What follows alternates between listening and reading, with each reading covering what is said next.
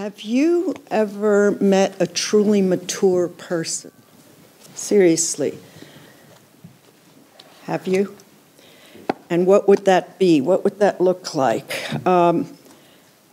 This is something that I think we are world historically pressured now to consider, particularly since Kant urged upon us the recognition and realization that one likes to choose immaturity. We get off on it. We like to stay there. We love our tethers. Of course, one has to break up the we here.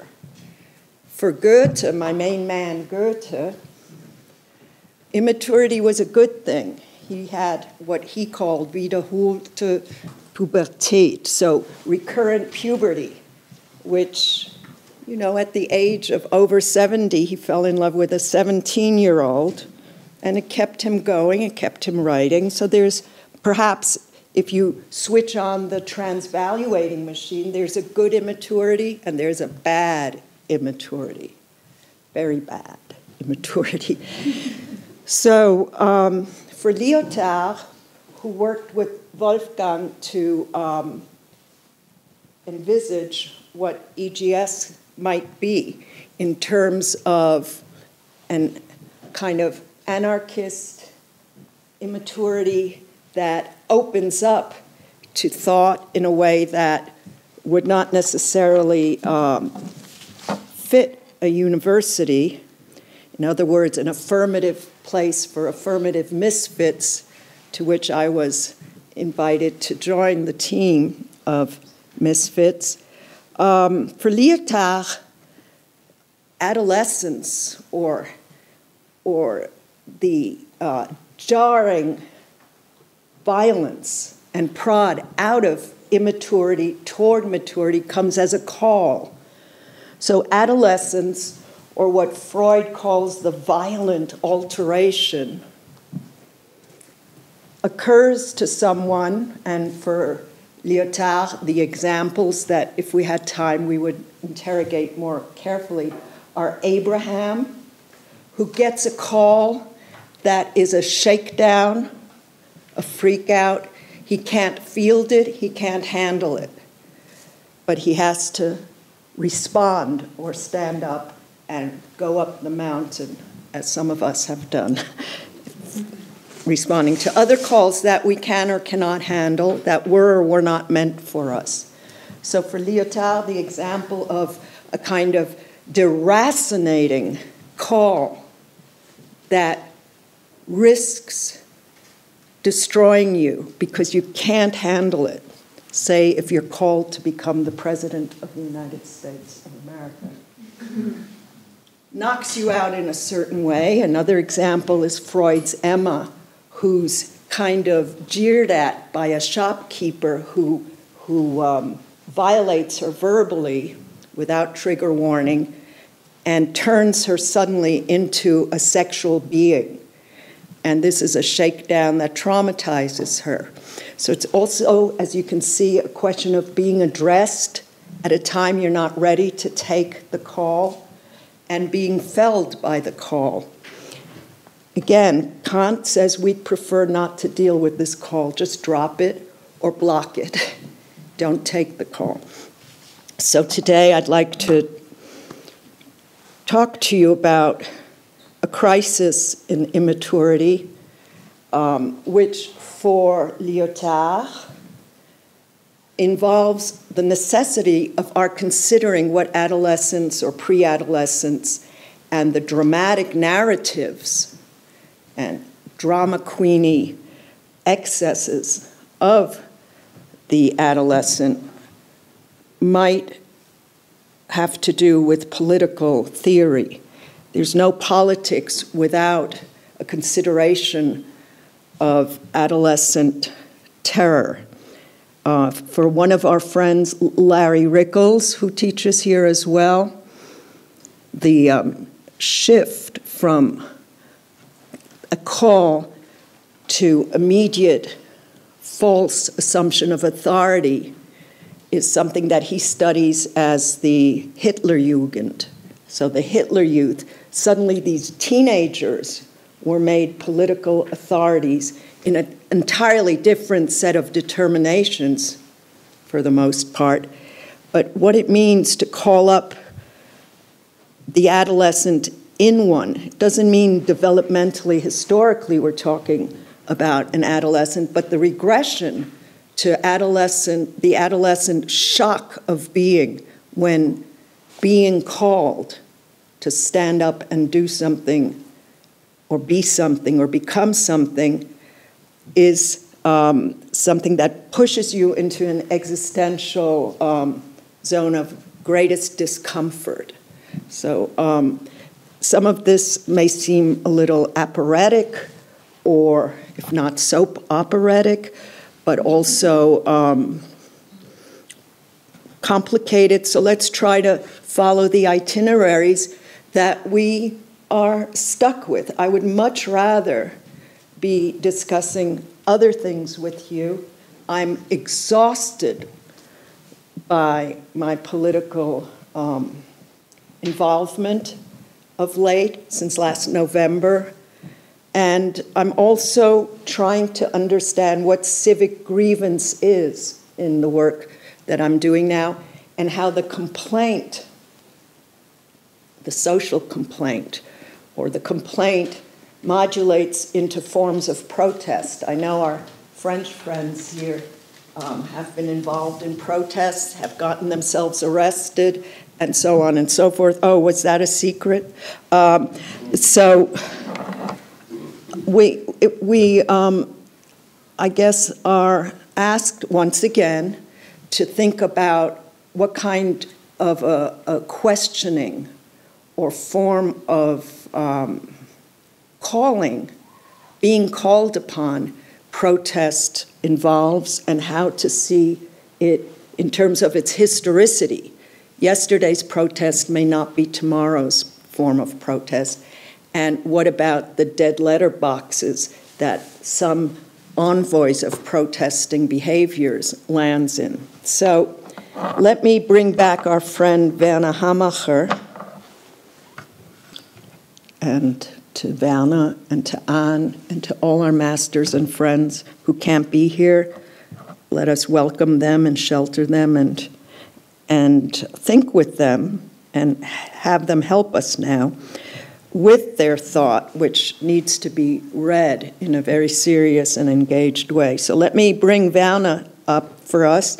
He's Germany's contemporary version of Hegel, I would say. And he warned us that protest as form and tactical maneuver may not suffice in the face of this calamity. We must look to something which functions like ostracization in the Athenian polis. Donald Trump and his destructive horde must be ostracized with violent precision and unrelenting determination. So that's one of Werner's last emails or envoi to me.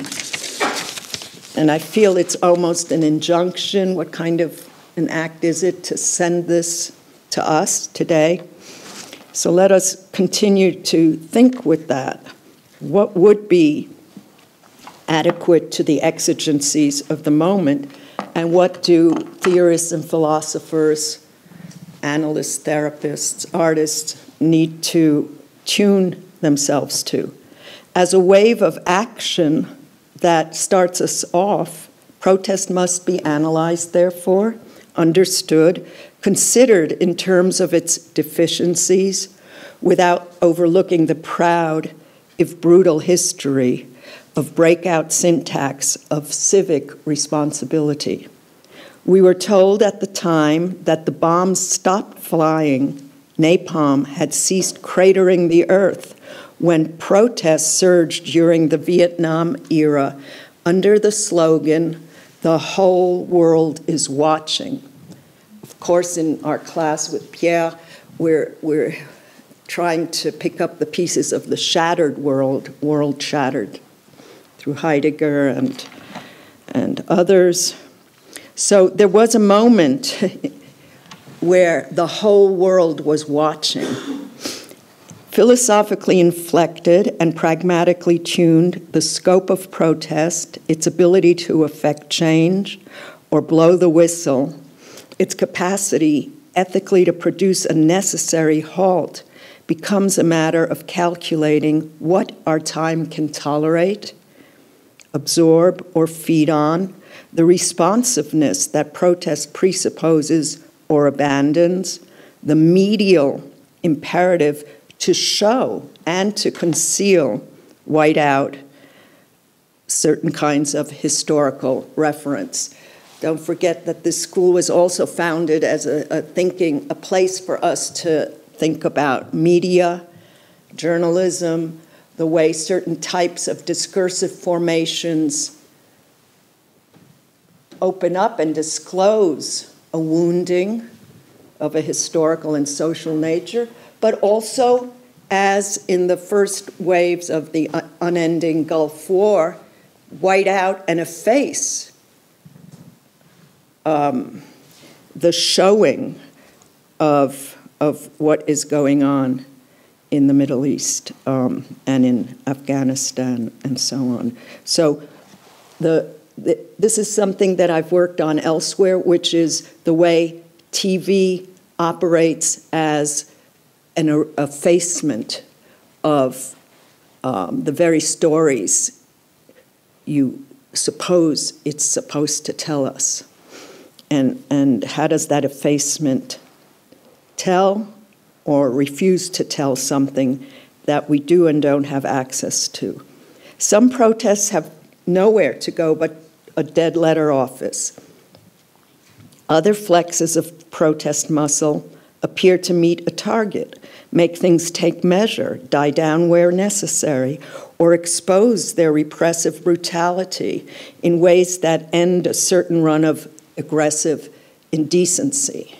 So there's still a channel of idealism where you think they were caught on tape and they're going to have to stop the nonsense. Are we still in that kind of space where one can catch a criminal behavior? At this point in our history, a series of reflections and interventions must ask the tough questions without deflating a sense of the power punch that a protest nation must deliver. Protest, an appetite of civic grief that must be increased, if continually modified, requires us to assume the posture of hyper-ethicity, even when we sense and fear the pump-up of resistance to be somehow faltering, crashing against a wall of reduced expectation. So even if you know it's not going to be heard, or you can't affect change, or you suppose you can't, or you don't know what the hell you're doing, you still have to hope that sometimes it works. At other times, we are outplayed and undermined. Most of us ready to stand up do so warily on the faltering Grundstruktur, or fundamental structure of the understanding that at bottom, let's face it, this can't go on. But we must go on. Okay, we must go on, we can't go on. The scene of betrayal was so colossal and multi-appointed in November, and I'm sorry to bring you back to that when we get to be in the sublime Alps, that I don't know whether I, for one, will rock out of my hellhole anytime soon. Still, every other day I do send out a hologram to rally the troops and tropes that might revive a numbed and medicated body politic that feels and looks like roadkill. I go into my obsessive loop, mulling over the details of note. What the hell happened here? Or, what the hell happened here? Is the ascension of Trump a matter largely of misogynist apprehension, white masculinist payback, homophobic overflow, just when we thought that gay marriage and divorce equality had settled in, cozy, and nauseatingly equalized to straight normativity. Give me another smack of misogyny, the way it fastens onto the imaginary body of a maternal shape and shadow. I've analyzed the lethal prompts of a maternal empire that gets swooped down on according to the logic and habits of military aggression. So if we had time, we'd think of how, especially in the American military worlds, the body of the earth that is bombed is always maternalized. One could say that the field of anal sadistic military aggression was my specialty, part of my critical arsenal as I probed the arse upward maneuvers inherent to my militerary domains and invested sites of psychoanalytical mappings. Now, militerary is where I got what I got from the great writer Kleist, Heinrich von Kleist, who wrote with military precision and maneuvered things and signifiers with, well, he was a military guy, with tremendous know-how and skill.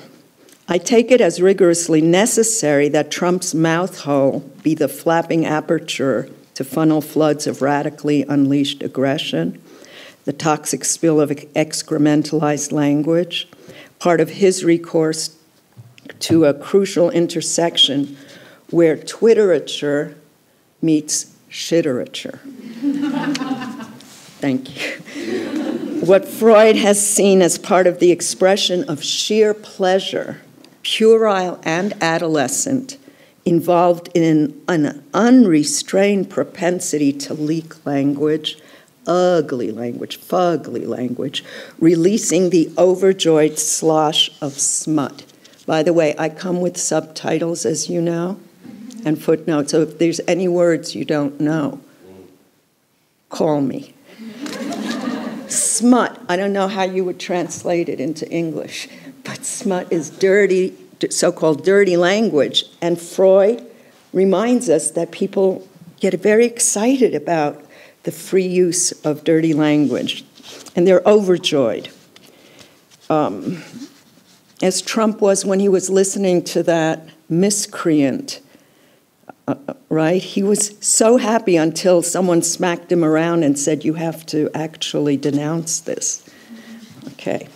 Pierre Alfieri, whom some of you have heard of, has recently written about extreme texts of brevity, micrograms, where Twitterature figures prominently, or rather minutely, nanotechnologically signaling. Shitterature is mine, however, where I dwell on the locution, sacred, primal, moving, like holy shit. But that is another story, another narrative spill, even if it can be seen to drip into our political body and deliver an offensive rhetoric of elimination. I am, besides being Josephine, the queen of the Mausvolk, I'm also a theorist during my day job who likes to get a hold on the way power operates when authority is running on empty, as Hannah Arendt and Alexandre Kojève feared in the face of totalitarian takeover. So what's surprising, perhaps, to you is that when there's a totalitarian mowdown, it's usually in the face of the vanishing and disappearance of authority, according to our important political philosophers. Donald Trump carries no authority, which is precisely where the problem lies, in the violent shudder of the vanishing of authority that this morph of a loser son embodies. His fear of contamination, his germophobia, a prompt to xenophobic excess and severe misogyny, the disgust promoted by the smell of women, motor the purported toughness on issues of immigration and other exclusionary operations for which the team of garish white billionaires has already made itself known. Regarding their leader, he comes up as puerile, bereft of superegoical controls.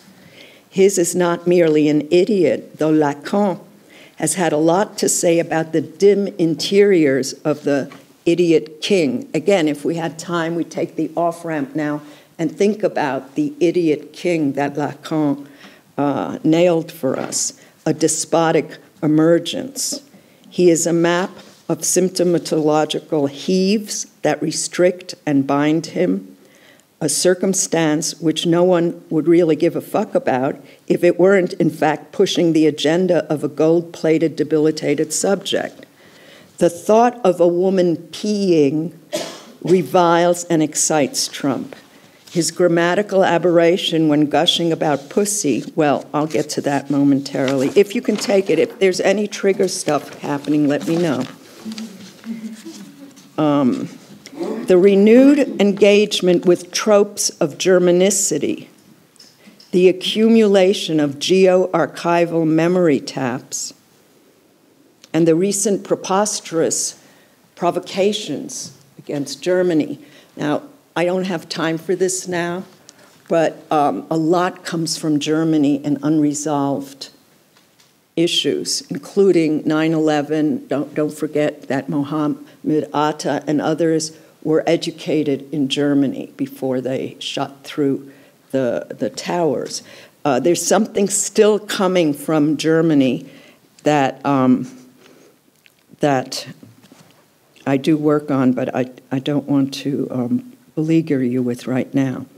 And even the jokingly stated fact that nowadays one is fleeing to Germany, whereas in those days one was fleeing to America from Germany, should not be left to some scholarly sidebar. Though I now praise the scholar. Wait for it. Scholars under the regime of Trump are a targeted species, disdained and marked for controlled extinction. I will defend them, even if the feelings are not always mutual. And I myself have struggled with the university as an autoimmune lab that kills off any creative spark or sign of vitality. At the same time, yes, part of the university, especially in the US, poses as a sanctuary for politically correct feints. It houses dissidents, bookworms, and queers like no other institution of waning solidity. I will refrain from switching on the History Channel that features more deplorable episodes, ethical misconduct ascribable to university life, racist installations, despite affirmative action inlays also right now being attacked, of course, and so on.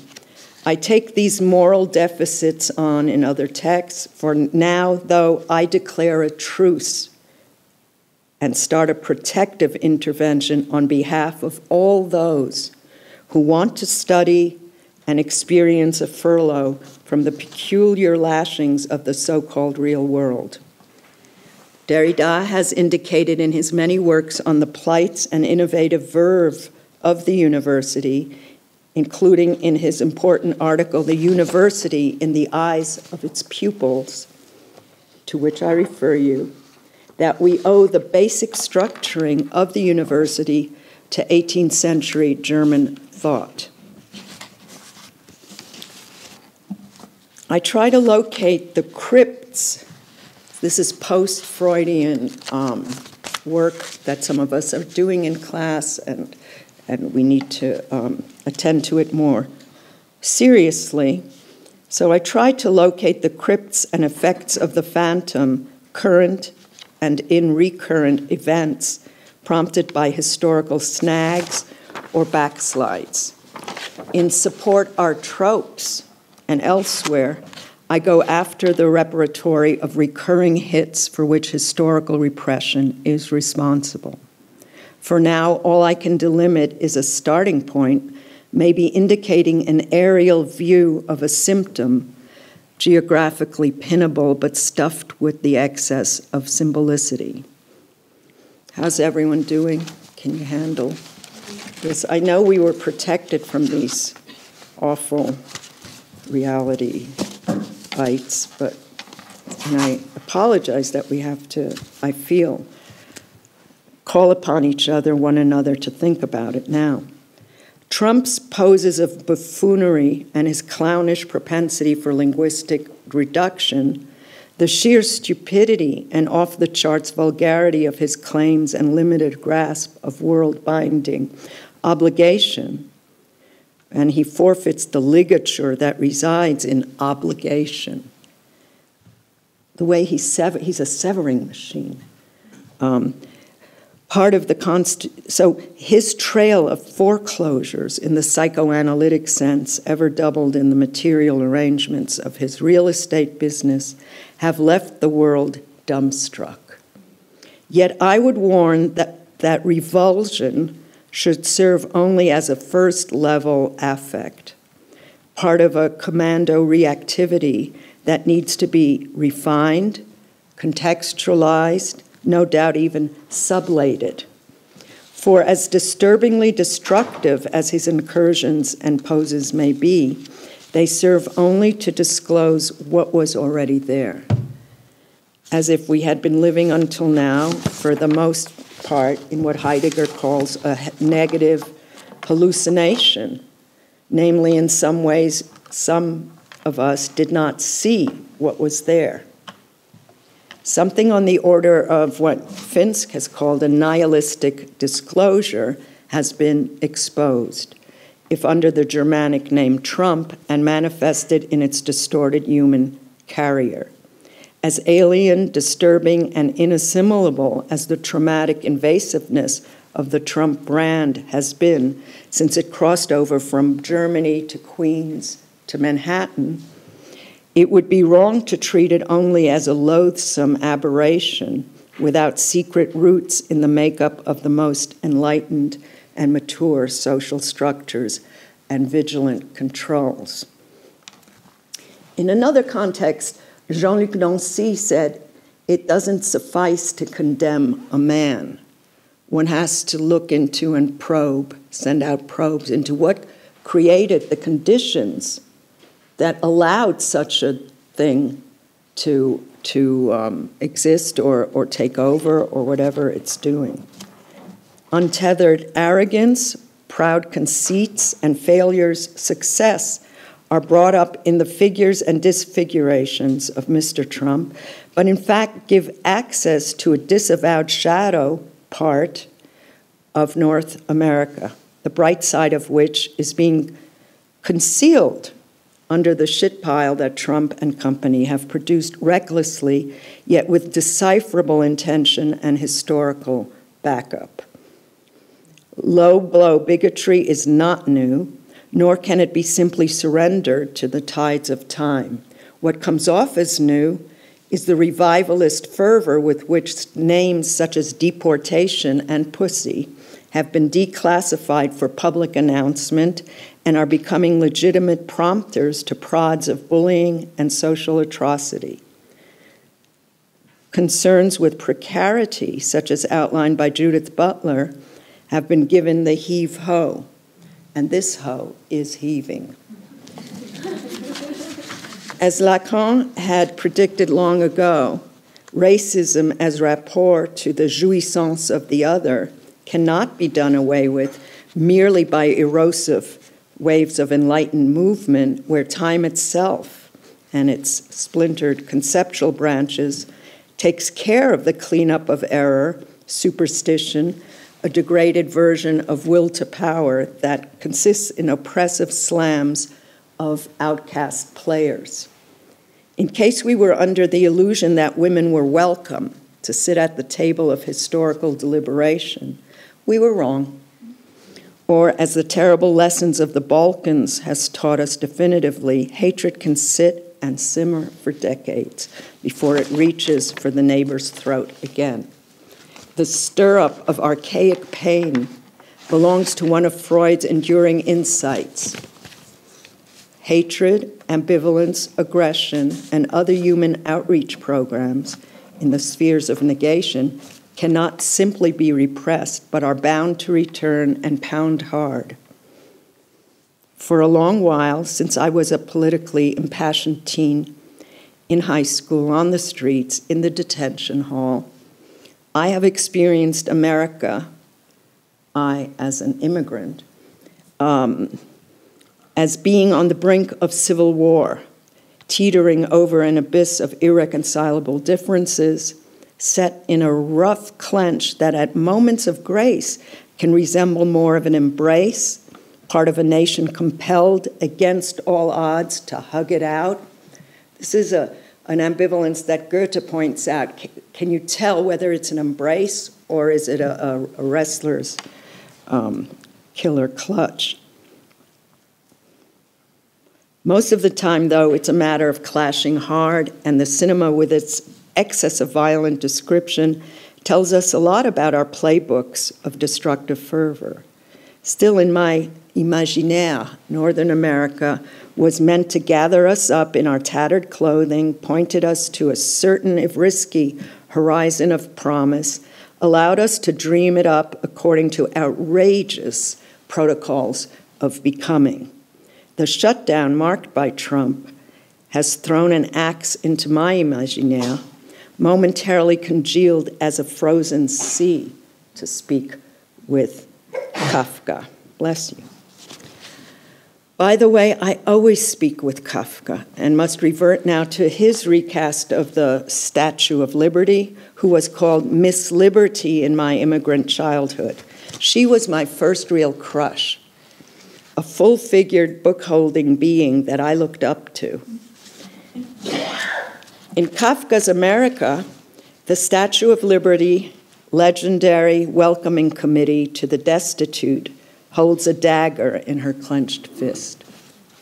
But let me return to Lacan's lucidity when it comes to the desire for racist resolution, the lure and abiding allure, continued allure of racism. The racist disposition, stoked, hungry, ever close at hand, is not merely reducible to a mistake or an effect of ignorance, though there's a lot of that bumble in its makeup. I don't think stupidity takes the lead role when it comes to prompting racist and misogynist assaults.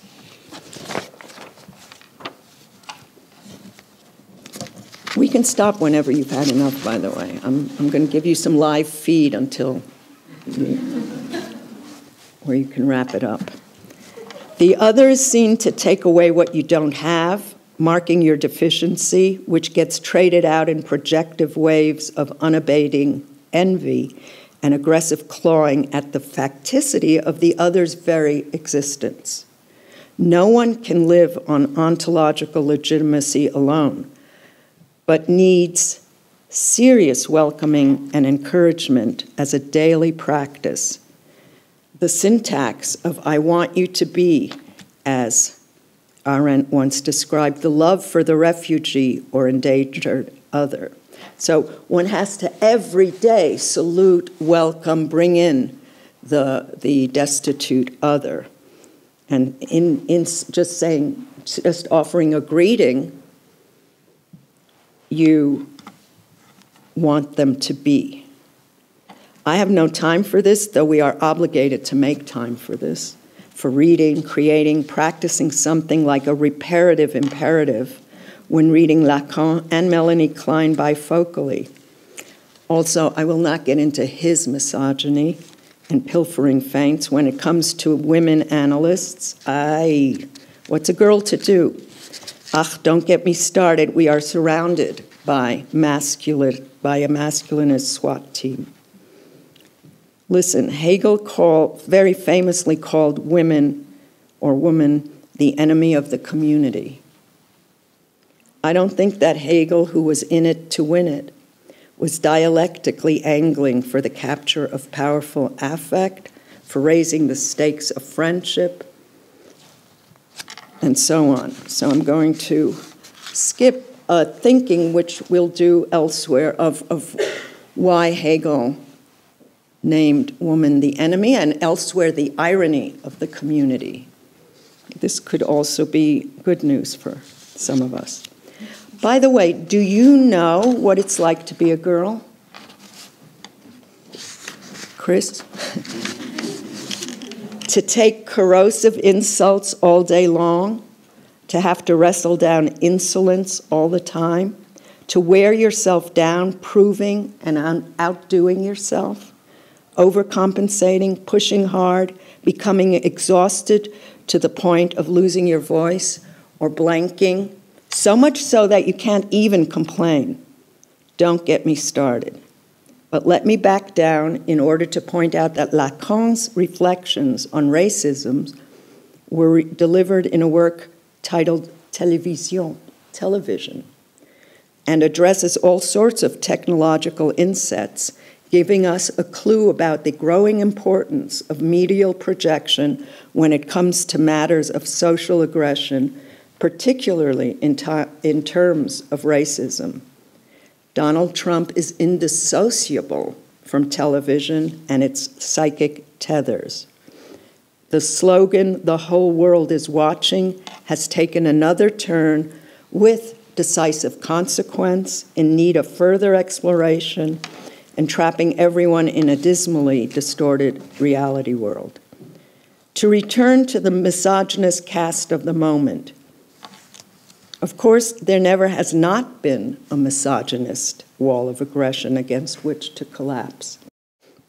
Trump didn't invent a particularly crass form of attack on women, but exposed its prevalence and became a loudspeaker for what has always been pelted against those of us so constructed provisionally and problematically, but I'm not going to argue this now, though one could state with conviction that it's precisely at a time when gendered being is shaken up considerably, proliferating according to mutating assignments, that there is a regressive return to woman, or thinking you know what a woman is, who, diminished and puffed up at once, conscripted as pussy or lioness, must bring up the roar.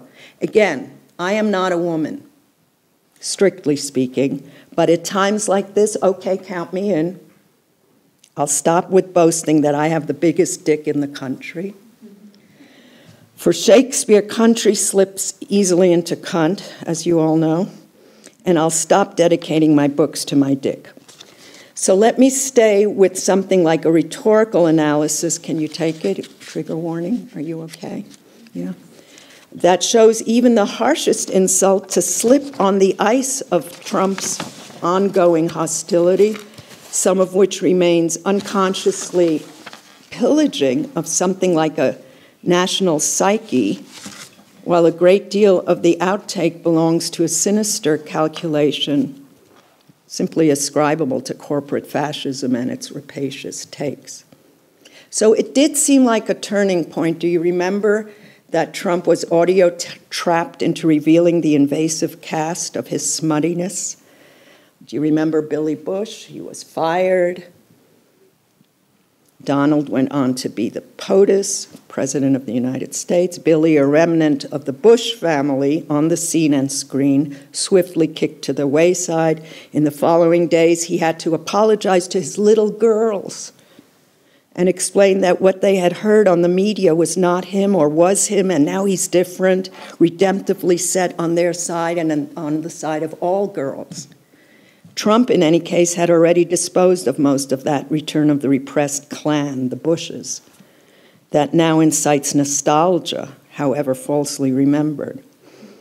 Trump was not entirely wrong about the shit plate that the Bushes left us with, out of which he crept.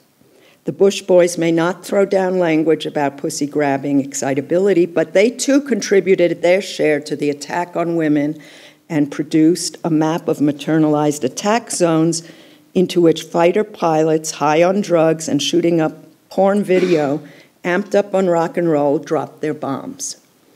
There are many ways to shut down women, even more to shut them up at home or on the fields of the pumped-up imaginary. One thing that was not caught on tape, and to my knowledge received no airplay, involves the grammatical aberration that landed one of Trump's outlandish statements. I'm not certain what to make of the glitch, and I want to consider it with you briefly. Nor am I certain, as I once was when analyzing the syntactical disturbance and semantic pitfalls of the Bushian cannonade of language alerts, the consistently failed locution and violent relation to language ever gushing toxically onto killing fields. So I already analyzed the presidential linguistic machines elsewhere of other presidents. But here, language so battered led one to wonder whether an abusive rapport to language does not trigger massive rounds of harm and other deeds of misfiring. Were these destructions of language, of being, not intricately wound up? Neglected language comes out hurting innocent bystanders. I do not include purposefully wielded distortion, what makes up poetry, performance art, and hip-hop, and so on, nor do I overlook the more or less normal dosage of catachresis that every speech act rhetorically unfolds. Catachresis meaning abuse of language, which happens every time you open your mouth, some of you. No, I'm kidding. Every rapport that language entertains entails abuse. And sometimes the most depraved are highly eloquent. This is something different, though, something like endangering neglect, stripping down language to a depleted status of refuse language, displaying flimsy performative tosses of a grammar school child on the edge of throwing a tantrum, reducing world to a limited field made to hold balled-up energy, egological fits.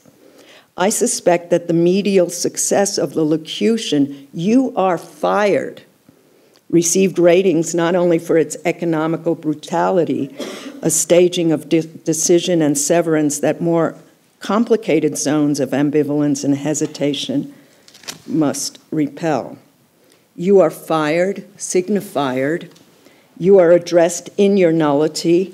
You are counted out, driven away, called off, and so on.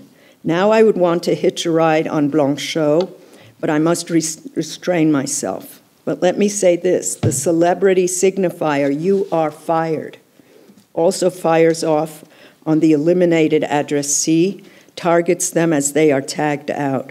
The ironic edges of this exclamation on which Trump continues to feed. From day one, he tried to fire Obama. He is the commando officer of a huge firing squad that masquerades sometimes as a hiring machine, and so on. This is the performativity to which the Trump apparatus aspires, but I'm only in the early stages of putting together a rhetorical analysis of highly contaminated stores of performative firepower. So, anyway, I could go on. Maybe I'll go on for one page because it gets started now. But I think it's evening, you've had a long day, and I don't want to overstay here. But just to give you a sense, as if this were an infomercial or a teaser, let me say that I wanted to bring in the wobble of something that could reveal to us something about his phobic stances. And this isn't only a matter of some sort of theory head trying to analyze what's taking place. I am desperately looking for some strategy here. So it behooves us to try to understand this, this thing and how it's put together and what makes it fall apart as well. So, you know, normally, if I can invoke this obsolescent term, like normal, one grabs a pussy. If that's what the aggressor is getting at, it may be a power grab, a belittling clutch, violent and illicit, a body assault, a reflex of childish or churlish indiscipline, Maybe that is why in some neighborhoods of slang usage it may be called a snatch. To grab pussy or to throw down a synecdochal reduction on a woman who is in any case always reduced, if Lacanian psychoanalysis is right, to something lacking, a lack, what one does not have. In cooking and other arts, in wide areas of science, reductions have their plate, even their prestige. But Donald did not revert to this locution. He has boasted, and this is of some note, that he was grabbing by the pussy. So one doesn't do that. This by is something that won't get by, and we do have also other atrocious utterances like and racist ditties about grabbing by the tail or toe, one grabs by the horns or balls, but one never grabs by the pussy. So this indicates different acts, these locutions, one unquestionably intrusive, and the other possibly more troubled to the extent that it must come from an imaginary prompt where little Donald or little Hans, a Freudian figure, little Hans, we might say, must disavow mother's castration. When you're a celebrity riding the F factor, and that's Adorno's marker for hotspots of Northern American fascism, he tracks the F factor. The statement seems to go, you do not have to face castration, hers or yours. Beyond the self-articulating consequence that the statement carries, it shows that the terrible responsibility linked to the assumption of powerlessness has been voided. So I'm now kind of hinging an entire argument about his particular glitching on the misuse of something that he should have been disabled to say, but he introduced this by the pussy. One doesn't say by. So what does that do, and how does that even destabilize the intended obscenity, and what does it disclose about a refusal to even degrade woman according to normative, grammatical, conventional terms? So this leads me to thinking about the aporatic, so the aporia, the paradoxes, the collapsing of power at the helm, the exhaustion of something that happens in the disavowal even of what he assigns as a metonymy of woman. And yet, I do want to caution that it's not just his aberration and failure to find a locution to kind of funnel his aggression, but every leader finds her shadow part in the lack of constraint and narcissistic blowout episodes generated by the Trump assumption of power and powerlessness. There's a contagion, a drift of contagion all over the world, and that's something that I'm trying to track as if I were a disease control center. And I'm not saying that what his distortion does is lacking bite or is harmless. I'm not saying that at all. I'm saying we have something that grammatically doesn't work, and I'm trying to read all of the implications with Kafkan precision and midrashic hysteria, I suppose. So we are in the hands, reputedly undersized but punishing, capable of outsized smackdowns of an endangering cipher. So I think I feel like stopping, even though I didn't get to my argument, only because of my exhaustion at this point. I'd like to open this up to your remarks or questions or commentaries or concerns. This is something that has many, many more stages. I just want to, I guess one of the things I wanted to convey is even in the most vulgar moments where we think we understood what was going on, he faltered, he made a mistake, he couldn't even get that right. But how do you read something like a grammatical mistake that surprisingly impinges on world shattering? Thank you.